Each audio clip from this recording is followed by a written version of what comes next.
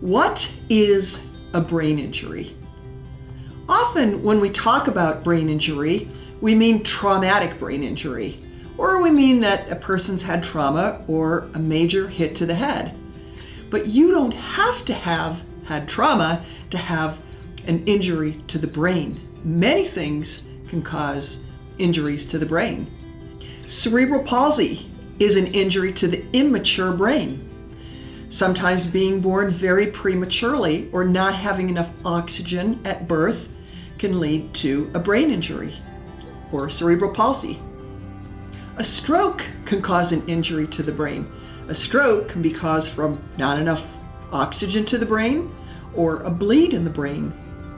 A concussion is a type of brain injury.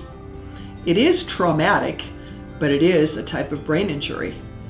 Not enough oxygen from carbon monoxide poisoning can cause an injury to the brain. A brain tumor leads to injury to the brain. Multiple sclerosis can cause an injury to the brain. Infection from meningitis or encephalitis is a type of brain injury. The symptoms of a brain injury depend on where in the brain it's located and on how mild or severe it is.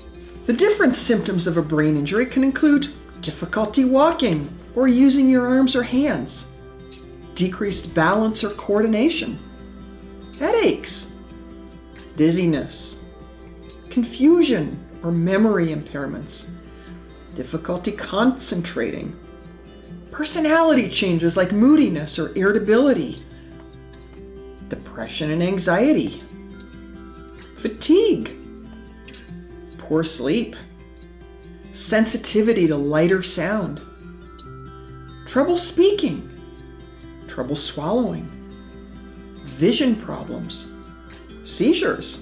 Of course, not every person with a brain injury has all of these symptoms. With a mild brain injury, you might only have one symptom. Every brain injury is different, and every person reacts differently to a brain injury. Brain injuries from totally different causes might have very similar symptoms. It depends on where in the brain the injury is located. For instance, a person with a stroke may have weakness on one side of their body. But you can also have weakness from one side of your body from cerebral palsy or from a traumatic brain injury. So the treatments for brain injury can be similar no matter what the cause. If you have weakness on one side of your body, no matter what the cause, physical and occupational therapy can help you. If you have thinking problems from a brain injury, no matter what the cause, cognitive therapy can help you. Often people with a mild brain injury can recover completely.